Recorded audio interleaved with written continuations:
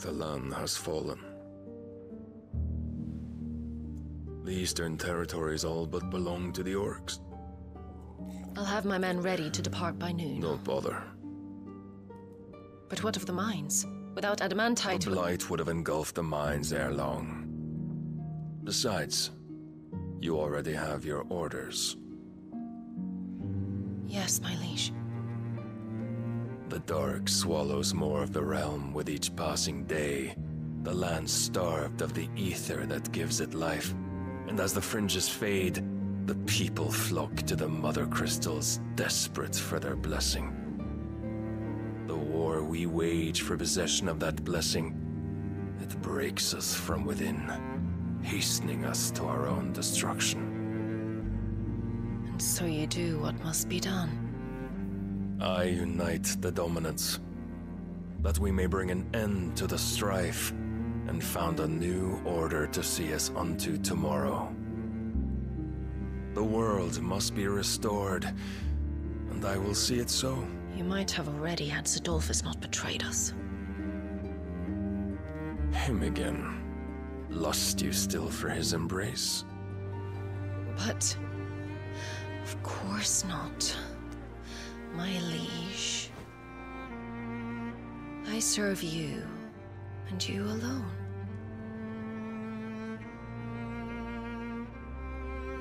I remember well the day you first entered these halls. Your pale hand pressed into his, as if it would never let go. That was a long time ago. Yours is the only hand I need. Now and always. Soon, my dear. Soon all will know whose hand it is that keeps them from falling into the darkness. Hold me, my liege. Never let me go.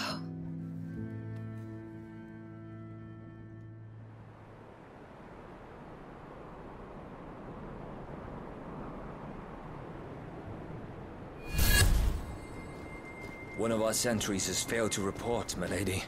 Your orders? Pull the men back inside the care, Geralf. He is here, then.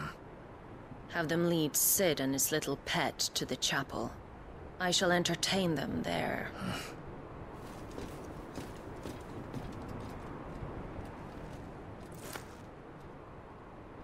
So you've come for me after all.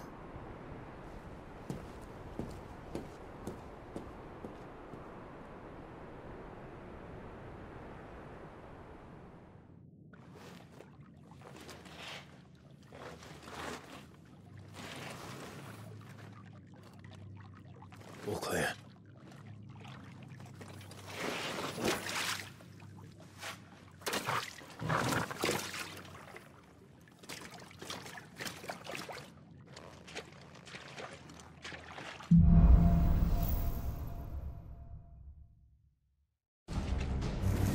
That's a nice trick.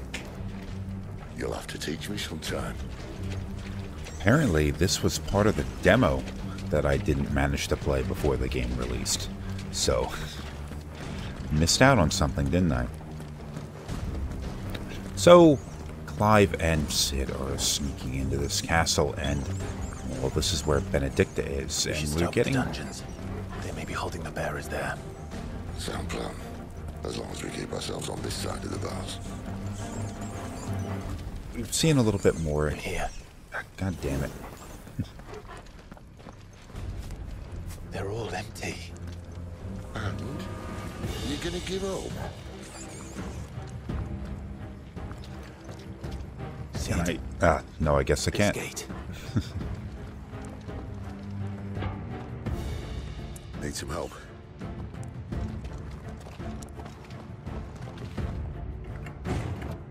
What do you think? That I'm doing most of the lifting.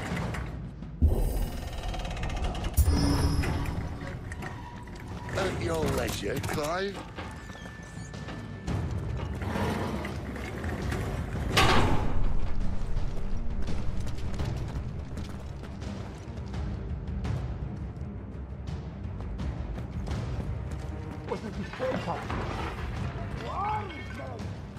Did you hear that?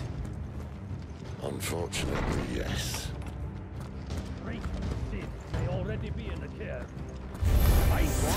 Good news, lads.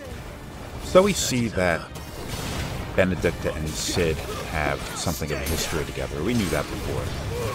But we're starting to get a little bit more of a kind of a perspective on what the antagonist of this story is, or one of the antagonists anyway, of this story is up to. Now, he seems to have wanted to go and unite all the dominants together for some purpose. And he's also concerned with the blight that seems to be spreading across the kind of loss of magic power.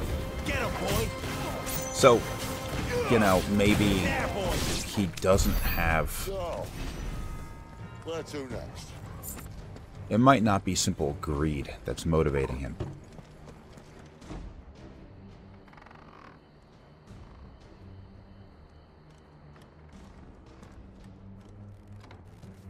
This door only leads to more royalists. We'd better find another one. Take your pick.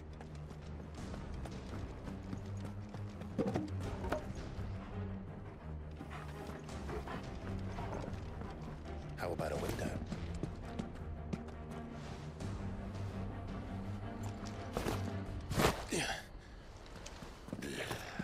Bloody show off.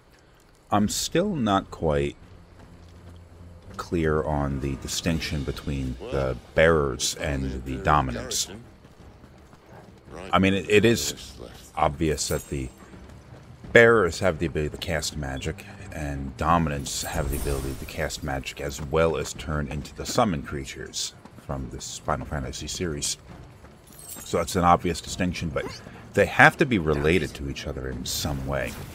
Like, why is it that some people are capable of transitioning or turning into these?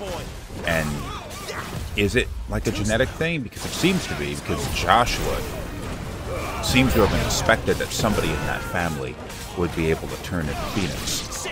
So it's got to be a genetic thing. But is it like just the case that all dominants are bearers, but perhaps they're bearers that were chosen by the summoned creatures, the icons? Chosen by the... a dominant is a bearer that is chosen by the icons to become a dominant. That might be it. I don't know. Sounds right, though, doesn't it? We'll find out, I'm sure, at some point.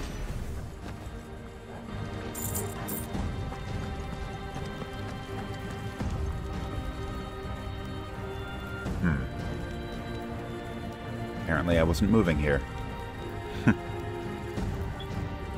But wait a sec. If the family member of, like, somebody in Clive's family was going to be chosen to be the Icon of Fire, is it the result of some sort of, like, genetic thing, or is it just that the Phoenix always just chose somebody from this family? That's too many questions at this early point in the game. So we're going to have to wait around a little bit. Apparently I'm going to wait around a little bit to for Clive to start moving again. There we go. Just to clarify, I played this, recorded it on the PlayStation 5's capture ability, and then transferred it to a PC where I'm recording the commentary. So I tend to be at least a little bit further along in the game before I start, before I record the commentary for any particular episode. So I have a little bit of foreknowledge, but not a whole hell of a lot. Like, I, for example, can say that aside from the videos that I shot regarding the demo, which was the first, 2 hours or so of this game, first couple episodes of this game series, I've reached this point, and this will in fact be the last... God, what am I talking about? Let me clarify. since I've recorded the gameplay before I record the commentary, I tend to play further into the game than any point in which I'm recording the commentary. Now, aside from the first couple of episodes, I played up until this point before I started recording any commentary. So, I gotta get back to actually playing the game in order to continue. Oh, fucked that guy up, didn't I?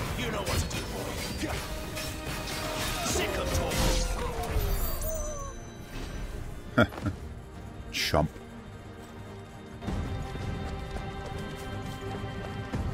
A weird kind of a layout to a castle. Were you, Benedikta? These poor sods didn't know what hit them. Benedikta is coming across as a very brutal individual. But she also seems to attach herself to the people that that she perceives as being the most powerful. So All this bloody running. After them. So you saw her in the beginning of this episode, I assume just got done having sex with this Barnabas guy. And she also was seen having relations with that big fella that turned into Titan. So, like, I would assume that, well, Titan, the guy who turned into Titan is definitely a dominant. This other guy trying to unite the dominants is probably one as well. So maybe, oh, and she has a history with Cid. He said that, like, her hand was planted in his, so I assume that they had some sort of relationship, sexual relationship probably. So she seems to be always, I'm blanking on what the term is, but like a woman who goes and just sort of status climbs, or kind of a social climber kind of thing, but she's hooking up with the people who she perceives to have the most power for her own gains. Now, she may talk to this guy as though she is like a loyalist or a true believer in his cause, but it's possible that she just perceives him to be the one with the most power, so she like aligns herself with him. And at one point that person was Cid, so she was with Cid, and then she was with that guy who turned into Titan. I'm blanking on his name. But we did see a cutscene that happened later that she was basically saying, like, oh yeah, you, the guy who was Titan, that he had somehow, like, probably failed in his fight to defeat Shiva that we saw in the early parts of the game. If he didn't manage to defeat Shiva, then Benedikta is kind of like, oh well, I don't want you anymore, I'm moving on, this other guy. Apparently enemies can block. This time.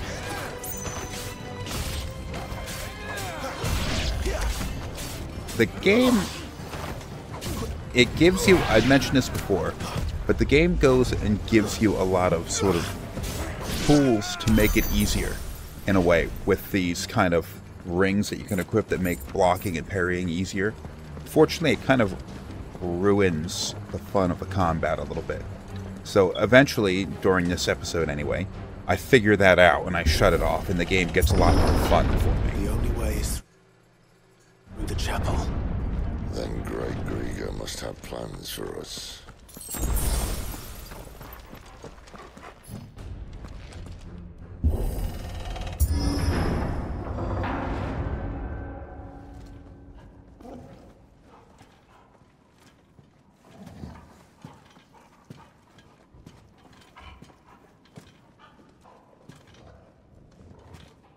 What the hell happened here?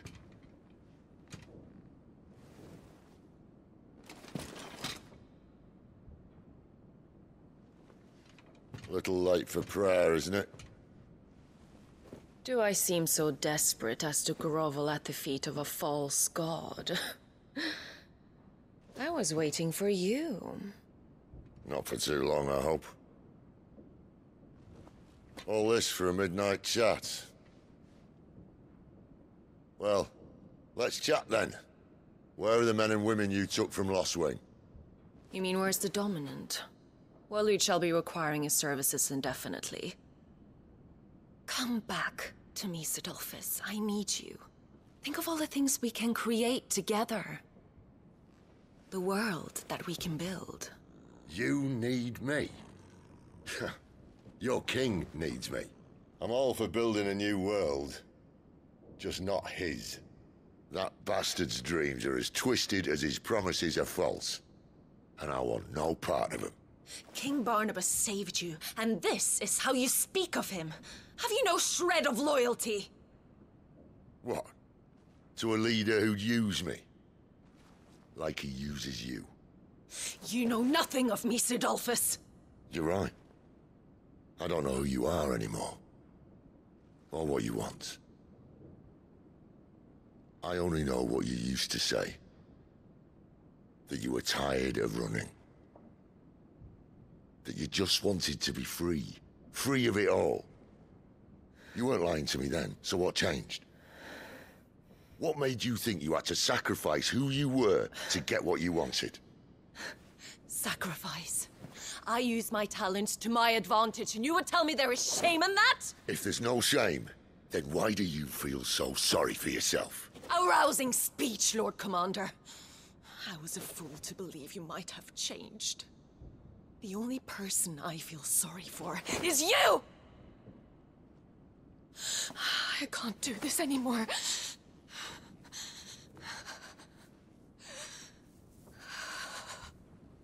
If you would stand between our liege and his dream, then you leave me no choice. Goodbye, Sidolphus.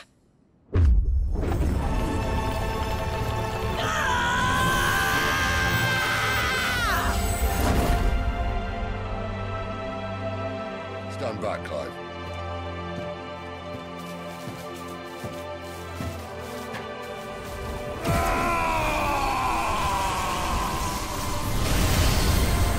No move.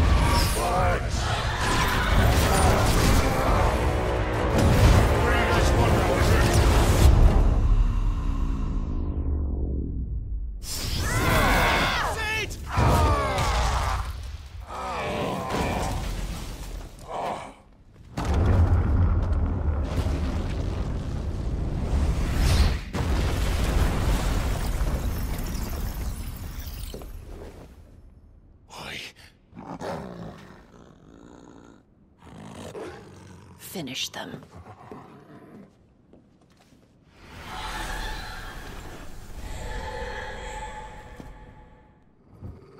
Well, Cid. At least it's not 3 against 1.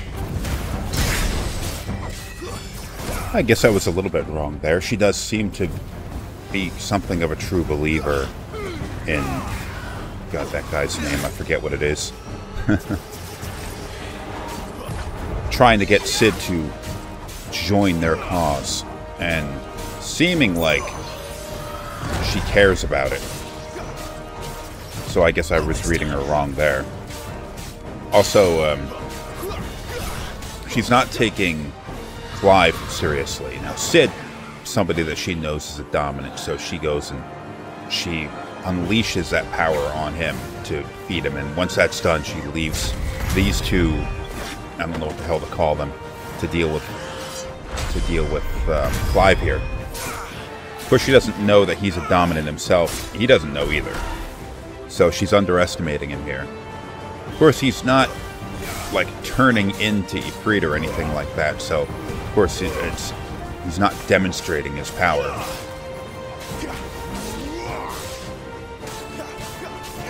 Stagger meter. There we go. a lot of these fights seem to have quite a bit of spectacle to them. Like, they all seem to be like, the boss battles in particular seem to be sort of handcrafted for their arena. It's not like, I guess it's a thing with modern game design that they have to, in order to make each thing feel special and each thing feel unique, it can't just be the mechanics or the design of the enemy. You have to design the environment to sort of fill it in and make everything unique and special. Not this time. Oh, they're both dead. Oh, almost dead anyway. Almost got this, right? I think there's a second phase to this fight. I guess you could consider this to be something like a mini-boss, because it's definitely not the boss of this dungeon. There are a couple of mini-bosses in this, in fact. This game seems to love its mini-bosses. Cid had also mentioned that... Oh, she regened her health. Cid had also mentioned that Benedikta used to be a different person. Perhaps, well, I don't know. I've seen some sort of contradicting information about the way dominants are treated in this world. And it's probably a result of the different societies, different kingdoms, and all that kind of stuff that exists. Now, where Clive and Joshua were from, the dominant is revered. Also seems to be the case where the guy who turns into Titan, where he came from, dominants have quite a bit of political power. But it's definitely not everywhere that is the case. Like Jill, for example, turns into Shiva. Jill is a dominant, but she was effectively a slave. She was forced to turn into Shiva to fight with those sort of like Norsemen kind of people. So it's possible that in her past,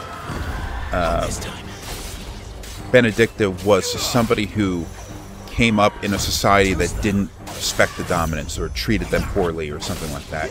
So that would inform her kind of attitude. Now, once she escaped from that, she got a taste of power.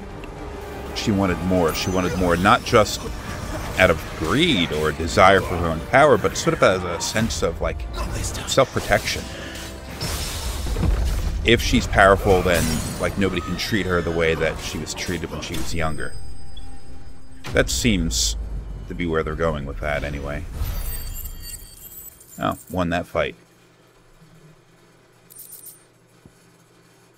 You know, this menu that pops up after these boss battles kind of kills the momentum of the scene, unfortunately.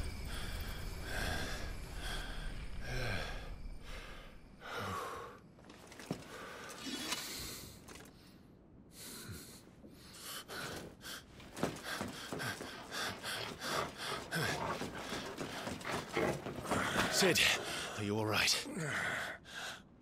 Do I look all right?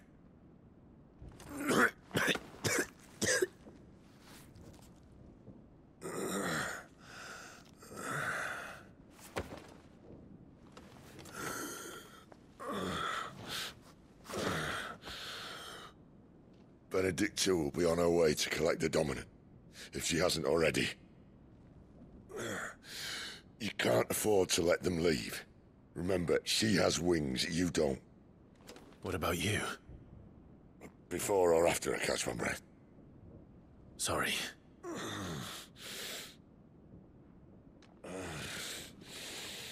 Come on, Torgal.